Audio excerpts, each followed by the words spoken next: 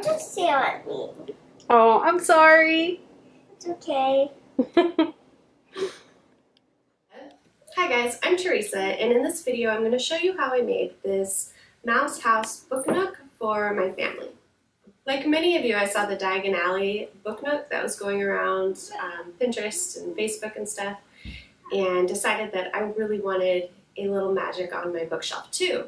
But I don't trust my miniature making skills to actually make a Diagon Alley set. All of June I was racking my brain trying to figure out what I could make. I had thought of making a little ballet studio.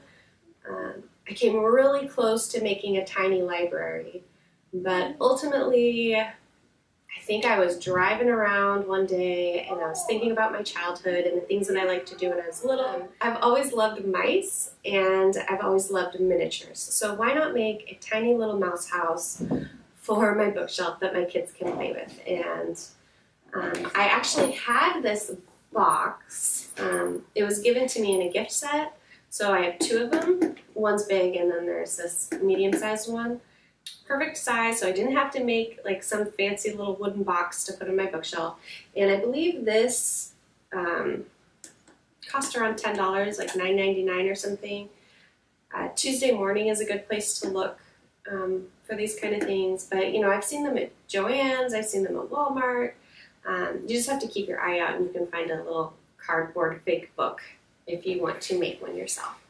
But this one is perfect because it says home is where your story begins. And then, I should have looked in here first. And then you can open it up to a tiny little mouse house. So, before I get started on that, I want to show you the bigger size one of these. So, be right back. Okay, so this is the big size, which is obviously too big for my bookshelf. But I was able to practice on this one. So I practiced cutting the door and the window. You can see on the inside I cut this part out because there's like a little hollow spot and I didn't know how thick stuff would be, so it was really nice to have this. And then I just taped it all up and my son is using it to store paper now, but you know, it works for us. But I'm really glad I had this to practice on. Oh my gosh, can't believe I almost forgot this too. I'm so prepared today.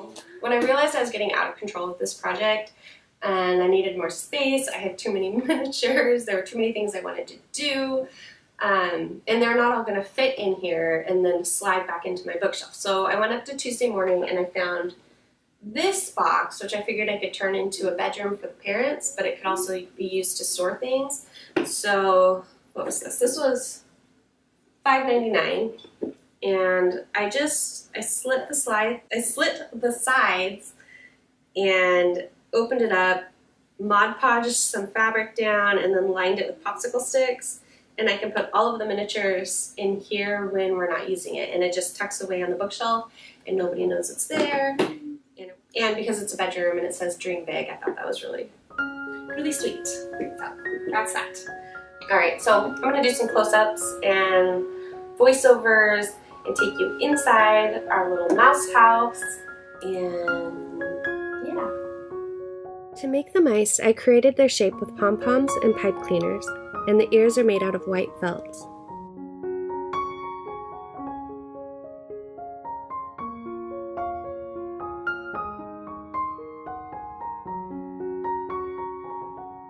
Once I had the size I wanted, I began wrapping them in white embroidery floss.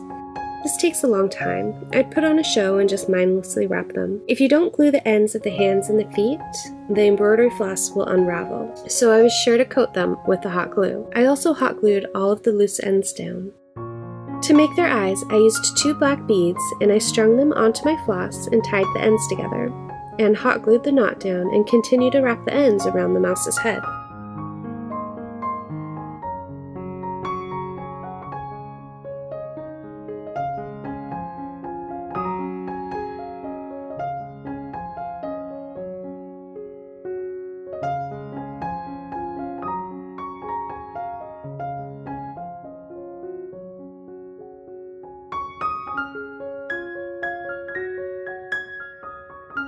Then I strung a pink bead for the nose.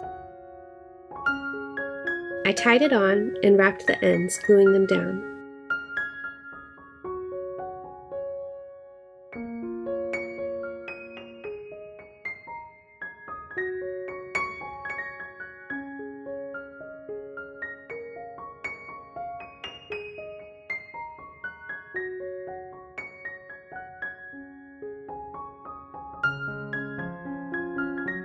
I forgot to film this, but I used black embroidery floss and I tied it around the snout to create the whiskers. Once I was happy with him, I took the matte Mod Podge and covered the mouse from top to bottom. This gives him a slightly hard texture, but he's still posable. The thread soaks up the Mod Podge really well, and this way he'll never unravel. I also coated the whiskers with Mod Podge, and I used a pin to separate them so they wouldn't dry in a gross clump. After they dried, I painted the inside of the ears light pink. Then I gave the boy mice felt bow ties, and they're tied on with embroidery floss and the knot is glued down in the back. For the girl mice, I used gathered lace trim from my stash to make the little dresses. I glued them in the back and I also hand-stitched the dress together. And then there's Lou, good old peg leg Lou. His peg leg is made out of a little piece of stick with a piece of fake leather wrapped around it and glued down. Then there's embroidery floss wrapped around that as well. He has a pleather vest, and I thought about giving him an eye patch. Maybe in the future, we'll see. Well, here they are. They're all delightfully unique and full of character. Guys, I would love to break down every step of this project. Unfortunately, the video would be 20 hours long, so I'm not going to do that. I'm just going to tell you a couple of interesting things, like the fireplace is made out of hot glue.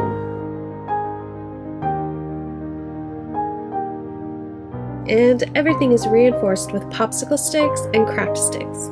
There's almost a whole bottle of wood glue used, half a tube of E6000, and maybe one long glue stick.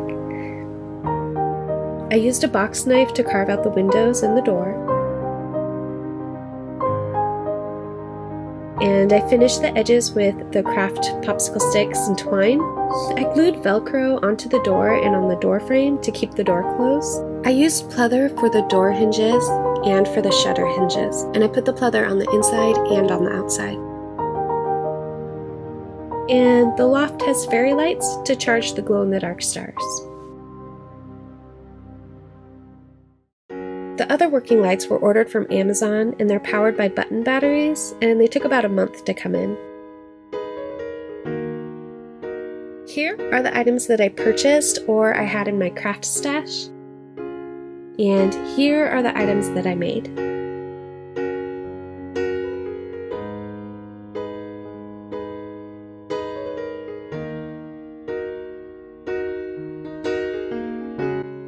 Alright, and that's it for this video. If you've made it this far, leave me a comment saying that you watched it till the end. And yeah, have a great week, month, year. Don't forget to hit the subscribe button, and I will see you next time.